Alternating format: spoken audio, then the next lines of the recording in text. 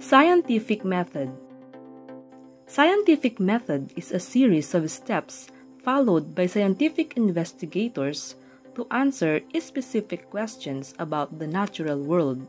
The steps of scientific method are: Number 1. Make an observations. Number 2. Ask a question. Number 3. Form a hypothesis. Number 4. Conduct an experiment. Number 5. Analyze the results.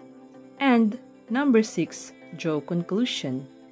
The first step of scientific method is making an observations. The scientists observe the outside world through their senses such as seeing, feeling, hearing, and smelling.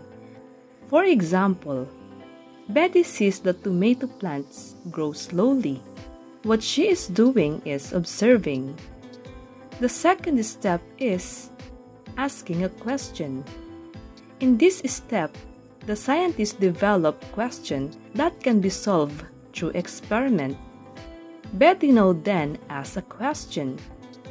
Do tomato plants grow bigger if fertilizer is applied?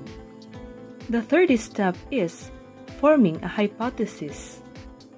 This is when the scientists predict the result or outcome of the experiment. Betty uses if-then statement. She hypothesizes that if fertilizer is applied to tomato plants, then they will grow bigger. The fourth step is conducting an experiment. The scientists test the hypothesis by doing the experiment. In this step, Betty makes procedure for her experiment. She also prepares needed materials and then proceed to the experiment by doing and following the procedure she has made. The fifth step is analyzing the results. This is when the scientists record and interpret the results of the experiment. Betty will then record the results and analyze the changes happened on tomato plants. The last step is drawing a conclusion. The scientists determine if the hypothesis is correct or not.